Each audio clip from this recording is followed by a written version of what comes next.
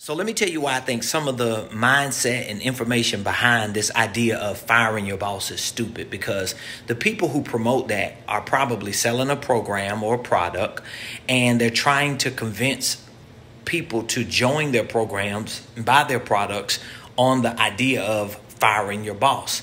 But if you're promoting that and teaching that, do you have employees? A lot of people out here say it don't, because they're either in a network marketing company, they may have downlines, or, they may be a part of a large organization, but they ain't really got no big old corporation with employees and payroll. And if you do, what if all your employees adopt that philosophy and fire your behind? So it's just stupid.